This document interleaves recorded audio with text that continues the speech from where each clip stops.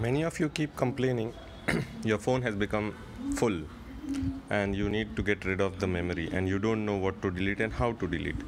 So in that case, you need an app called as Files. You can see this one, and you will see three sections below. You have to go to the extreme left one, which is clean. Now you can see here junk files. You can blindly click on it and clean, because it will only delete the files which are junk, and you won't even notice because all these will be system files. Now you can see you can delete the photos that have been backed up by clicking on this. You can similarly delete WhatsApp media files from here, WhatsApp video files, unused apps from here, large files whichever are there in the mobile, like for example here you can see there are lots of them.